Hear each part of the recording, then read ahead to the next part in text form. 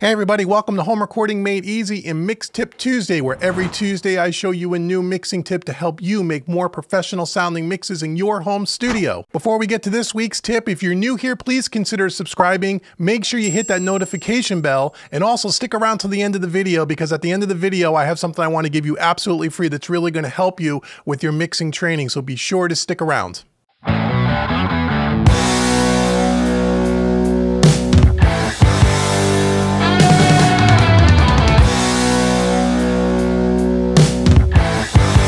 Hey everybody, okay, in this week's Mix Tip Tuesday video, we are going to talk about something that I think is really cool, and we're going to talk about adding tape saturation to your mix as kind of one of the first plugins that I use in a mix to kind of give the mix some an overall glue, and again, to give it a nice foundation to be before we start using EQ and compression on all our individual tracks. So one of the questions that I get asked a lot from a lot of newbie mixers, once they get used to using their stock plugins and they want to jump into third-party plugins, but maybe they're on a budget and they're not sure what to buy, I'll get a lot of emails asking something like, if I'm going to get some third-party plugins, which ones in order of importance would you recommend first? I don't have a lot of money. I don't have a big budget. What would you recommend?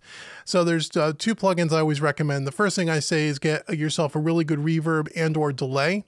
Usually the stock reverbs and delays in most DAWs are not very good. That's the first thing I would tell you. And then the second plugin I've always recommended is a good tape machine plugin. Now, which one you use, there's a million of them on the market. I have a bunch of YouTube videos demonstrating different ones by different manufacturers. They all sound good. It's really personal preference on which one you like, but I always say get a good tape machine plugin. So the one we're going to use this time around is we're going to use the one that you've probably seen me use before in any of my mixing products or YouTube. If you've been following me for a while, this is the Slate Digital virtual tape machines, but once again, you can use any one. And the concept is this: we're going to put this as our first main plugin on all our individual tracks, including our master bus. And this one happens to be on the master bus.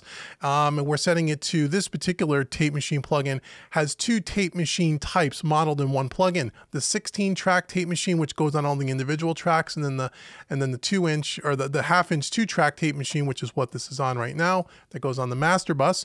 I'm setting the master bus to 15 inches per second. The slower the tape runs, the more compression, the more glue, the more color you're going to kind of get on your audio signal.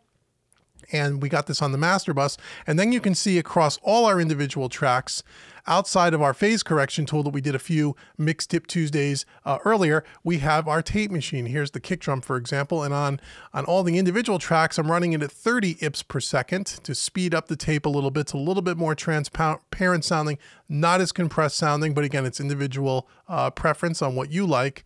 And then I have it set on the 16-track mode for this particular plugin. Okay, so again, you can use any tape machine plugin, but this is one that I use a lot and I really like it. So basically what I do is I put it on all the individual tracks. I go through each individual track, I solo it up and I listen to it. So let's do the kick drum as an example. Okay, here's our tape machine plugin, and I just try to push the input a little bit so we're hitting the tape, getting close to the 0 dB mark here. You want to make sure that when you're running your audio through these analog style plugins, and in particular a tape machine, that you're not pinning it and actually, crushing the needle and distorting it, unless that's the kind of specific sound you're going for, but not in this particular case. But you also don't want to be too conservative. You do want to hit it with a nice, healthy amount of signal to get the most out of these kinds of plugins. And if you want to learn more about all these analog style plugin emulation plugins, I have an amazing course on homerecordingmadeeasy.com called Mixing with Analog Style Plugins Made Easy. Links will be in the description box below. You can go check that out, and that will really dive down deep into the whole concept of about these types of plugin emulations of this old hardware that is now in plugin format and how to use them in the most effective way. And I really dive down deep into that. So that's a great course for you to check out. But getting back to this, we want to hit this, we're not pinning the needle, but we're not, we're hitting it pretty healthy. And as I'm turning up the input here, the output is automatically linked and turning it down, so we're level matching the plugin. Okay, and I do this on every individual track. Solo up the sub kick mic, same thing, and I go and I adjust the inputs and the outputs for each individual track. Okay, and I've already done this off camera on all of the tracks. Okay. Now what I want you to hear is what the cumulative effect of all these Tape Machine plugins will do to this mix. Now, outside of this Tape Machine, the only plugins that we're using on the drums, we're using Audible Line to do some phase correction, which we talked about a few Mix Tip Tuesday episodes earlier. I'll link everything in the description box below. If you have not seen Mix Tip Tuesday and this is your first episode, look in the description box below. And the only other plugins that we have on this is on our buses. We have some EQ and compression. Again, part of another Mix Tip Tuesday episode where we did a top-down mixing approach. I explained top-down mixing and what that is. Links will be below. And that's the only other plugins. All the individual tracks don't have any other plugins except for the tape machines. Okay, so first I'm gonna go ahead, I'm gonna shut all the tape machines off by highlighting the first track, holding my Shift key, highlighting the last track, and I'm going to turn off all the tape machines. So by clicking on this power button here, you can see that all of the plugins, the second slot has all been turned off. The first slot is still on, and I have the second slot turned off, which is all the virtual tape machine plugins and only the virtual tape machine plugins. All the other plugins are in play. The last tape machine plugin is here on the master bus. I'll turn that off as well, right here on the master bus. Everything else is in play. So what I'm going to do is I'm play back part of this mix. And I'm going to turn on all these tape machines so you can just hear what it does, okay? Make sure you have good headphones and or listening on good studio monitors. You're listening to us on an iPhone or some crappy earbuds, you're not going to hear the effect as much. But here is what tape, just running the signal through the tape, hitting it at a fairly conservative level without pinning it. Here's what color and vibe and glue, if you will, you could do to our mix. Here we go. Without the tape machine, then I'll turn them all on. Deep inside our hearts, that is love, the unconditional. Empower your brother to be better. We're rising up, 'cause we've had enough of the hate that divides us. We're standing up, not giving up. Hold each other up, arms together in love. We're waking up and hanging tough. Don't Okay, so hopefully you can hear the difference there. Again, you hear that little pop when I turn them on, a little glitch in the audio. That's normal when I'm trying to turn on 30 plugins all at the same time. But just so to give you a little insight of what you should be listening for, listen to the low end of the kit drum, how the tape adds a lot more punch. We also get a little bit more clarity on the upper mid range, and also it kind of rounds off the top end, and it kind of makes sure that we don't have any harshness in this mix. And it kind of rounds off the top end and makes it kind of smooth sounding, and that's what tape's going to do for us. Tape is going to act in this case like a compressor. Tape is one form of compression where it's not only going to add the analog circuitry to the actual tape machine that was modeled, and it's going to add some of that harmonic distortion and that color, but it's also going to compress the signal a little bit. It's going to make things sound a little more thick, a little more punchy, with a little bit more open clarity on the top end that's nice and smooth. Okay, so again, keep your eye on the power button. When I turn them off, the plugins are disengaged. When I light them up, they're enabled. We'll start with them off, and then I'll turn them on. And again, if you hear a little pop in the audio, that's just all the plugins coming on. I will try to play back a good 30-40 seconds before I turn on so you could really hear the difference. So here, we're going to start without the tape machine. promote the passion deep inside our hearts. That is love, the unconditional.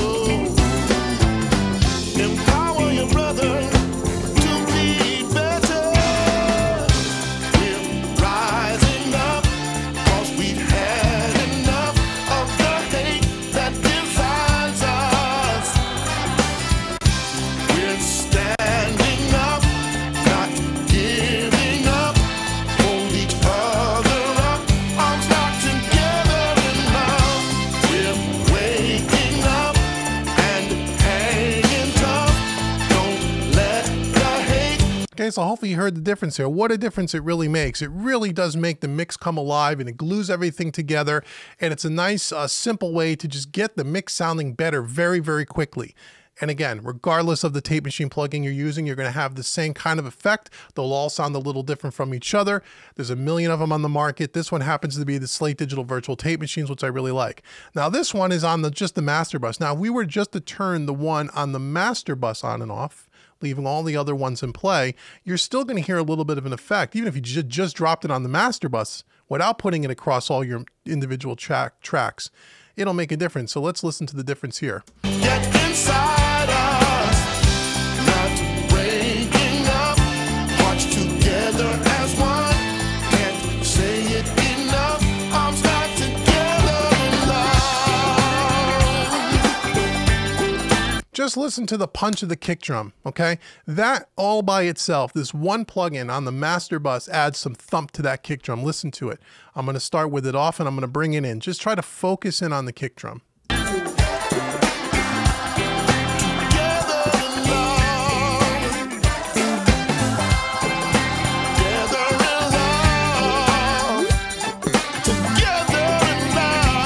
Right, and it also, again, opens up that upper mids really, really nicely. Again, this is just one plugin. Now, one of the problems that some people might have, depending on the specs of your computer, and I want you to keep this in mind, that in this particular mix, I have, 35 tracks plus the master bus, 36. So I have 36 instances of the virtual tape machine across all the tracks. Now, if you have a slower computer, something doesn't have a lot of RAM in it with a slower processor, and you try to put 30 or 40 tape machines across all your tracks, your computer may not be able to handle that. And I talk a lot about that in other videos on the YouTube channel, talking about computer specs, and you can search my archive for that. So one way to get around that, if that happens to be one of your problems, is you can just put this on the master bus, or you can just put it on your buses. Okay, if you route all your groupings of instruments down to a busing system, which I talked about in last week's Mix Tip Tuesday, where we did our top-down mixing, if you just put those tape machines on your buses, where you only have to put maybe 5 or 6 of them in your session as opposed to 35 of them, that effect will help as well. Okay, but if you can put them across all your individual tracks, that's the most preferred way. You're going to get the most color and the most benefit out of it. But if you can't do that, do the buses. If you can't do that because your computer's really having a hard time, just do it on the master bus. You heard what a difference it makes. It makes a great difference. So check out tape saturation as your first plugin before you start getting into individual tracks and doing EQ and compression, so on and so forth. I like to put this as my first plugin after my phase correction on my drums. I like to put this as my first plugin to kind of, again, give me a nice solid foundation and kind of glue things together right after I'm done doing my static mix, which again is another Mix Tip Tuesday episode. Links will be in the description box below.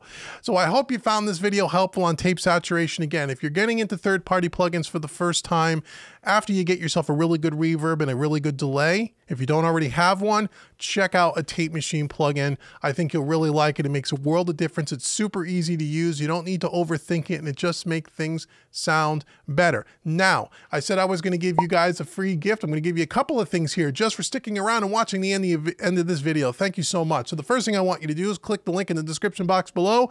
Go out to homerecordingmadeeasy.com. I'm going to give you 5 free mixing training courses, so you could take all of these Mix Tip Tuesday episodes and all the tips I'm giving you, and you can apply them right away to a project. I'm going to give you 5 of those, 5 free courses worth about $210. Just go to homerecordingmadeeasy.com, click on the orange button right on the home page. You'll get those. You'll get an email notification, and you'll have those 5 free courses at your disposal that you can use these Mix Tip Tuesday tips on.